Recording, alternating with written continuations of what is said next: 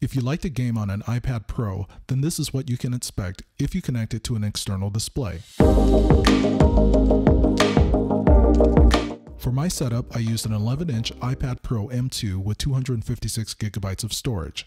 It came standard with an 8-core CPU and 10-core GPU, and it is currently running iPadOS 16 beta.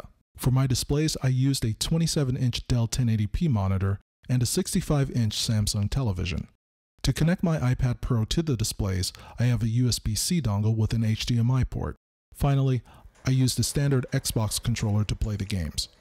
First off, games from the App Store work great on the iPad Pro itself. It will take up the full iPad Pro screen and sound fantastic on the iPad speakers.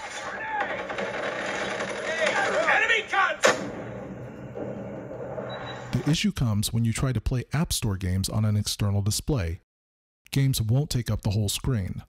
You'll essentially get a larger version of the iPad screen on your external display. I found this to be true even when using Stage Manager. However, it's a different story when playing cloud-based games. For instance, I was able to get complete full screens when playing xCloud games, like here while playing Star Wars Squadrons or Alien Fireteam Elite. It also worked for Stadia games, like PUBG and Cyberpunk. Another feather in the hat for cloud-based games.